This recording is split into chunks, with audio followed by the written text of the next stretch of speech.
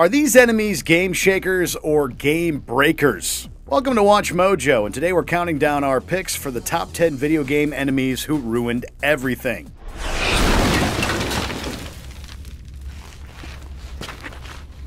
For this list, we're taking a look at video game enemies that kind of contradict what their games communicate to the player. Let's go.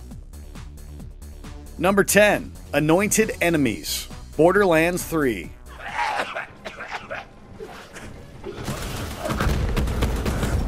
Typically, games will make enemies tougher by equipping them with stats or increasing base stats. Borderlands 3 earns brownie points for getting more creative with its new Game Plus enemies known as the Anointed, but it also goes a little overboard.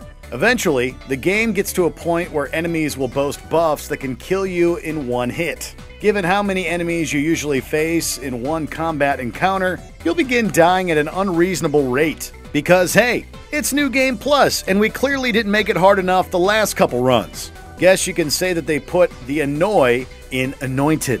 See what we did there? Alright.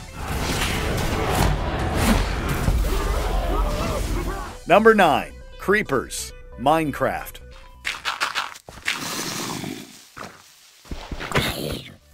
Creepers have every right to be on this list, as well as any other list dealing with irritating enemies of any kind. They are the bane of a Minecraft player's existence. After hours of harvesting wood and trying to make your house as big and majestic as it can be, a creeper can easily decimate that hard work in a couple of seconds. The worst part is that these guys make absolutely no sound, meaning they can easily catch you off guard and potentially kill you. Needless to say, creepers really know how to ruin your day. Sure, phantoms may be incredibly annoying, but at least they reinforce sleeping as part of the game. Creepers just feel like a living sucker punch.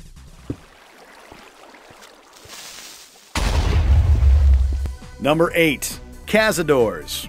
Fallout, New Vegas.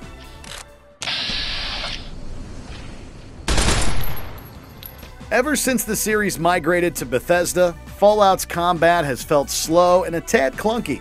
But hey, at least that means you're safe from enemies that boast insane agility, right? Wrong. The Cazadors have developed a notorious reputation among the Fallout community for how fast they can dodge attacks, as well as their ability to poison you. Yes, we know we can use VATS on them, but when they soak up bullets like a freaking sponge, sometimes it just feels easier to give up. Honestly, Cazadors make bloatflies seem pleasant by comparison.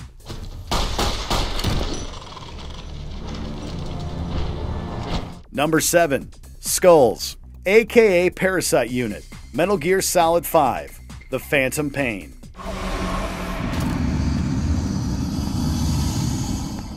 Let's get something straight. We all know Metal Gear Solid is primarily a stealth series, right?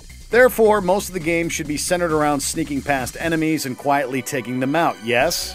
Okay then, so why in the hell does Phantom Pain have enemies like skulls? Not only does the game tout those guys like mini-boss encounters, but it is virtually impossible to do any non-lethal takedowns against them. By the time Phantom Pain was released, MGS was already established as a game of sneaking past enemies, not trying to be Call of Duty. Phantom Pain? More like a pain in the butt. Number 6. Cliff Racers. The Elder Scrolls 3. Morrowind.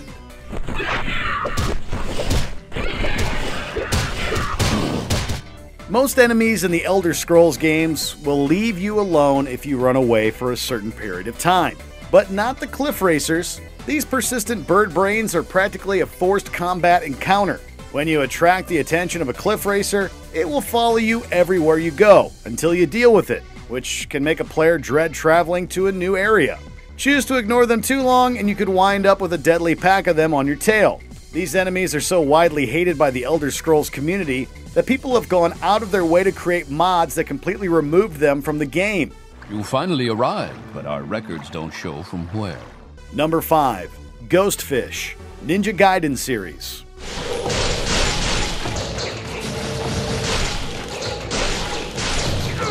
Look, the Ninja Gaiden series has a lot of frustrating enemies to contend with, but without a doubt the most infuriating of the bunch is this often unassuming but cheap enemy with a tendency to swarm. The Ghostfish have plagued Ninja Gaiden players for years, frequently ambushing at the most inconvenient times and able to attack you regardless of you blocking. They can even knock you down or hide in your treasure chests. If you want to make it out of those ambushes unscathed, your best bet is to just keep doing dive attacks from one spot to another. Otherwise, you might end up losing a shocking amount of health and or getting extremely frustrated.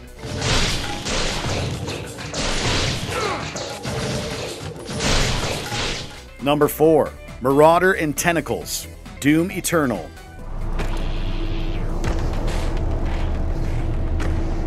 Opening the portal now. We were considering the original version of the Arch-Vile, but the Marauder and Tentacles of Doom Eternal have the community irked.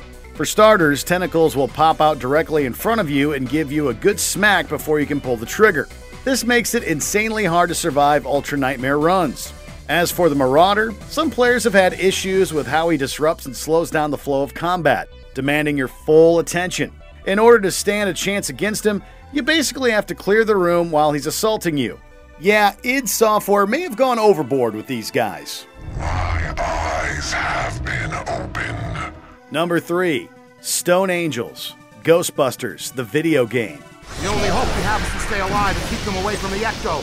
The Ghostbusters game is a blast to play, but only until you reach the final level and hit the Gate Smash segment.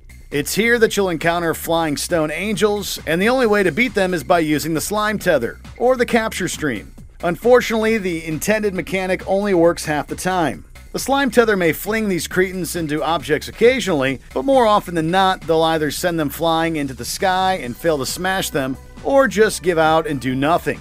These enemies single-handedly cause some players to simply give up and not bother finishing the game. The kid's on to something!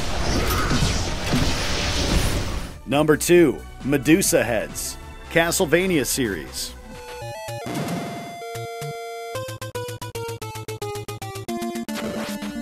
As much as we love the Castlevania games, one thing that really irritates us is how bad the knockback is whenever you get hit or are touched by an enemy.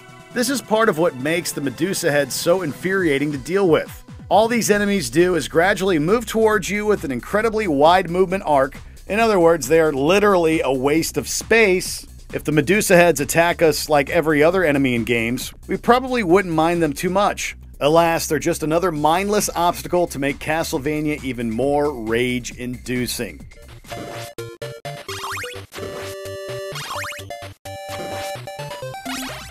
Before we continue, be sure to subscribe to our channel and ring the bell to get notified about our latest videos. You have the option to be notified for occasional videos or all of them.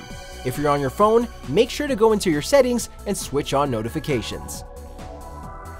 Number 1. The boss fights, Deus Ex Human Revolution. There's a major problem with the boss fights in Human Revolution.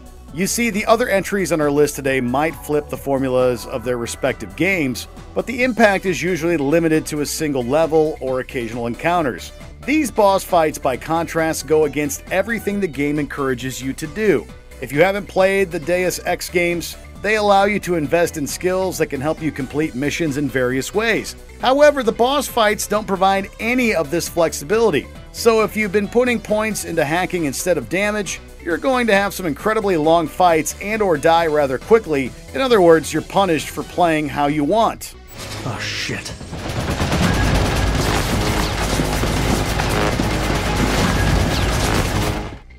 In the mood for more awesome gaming content?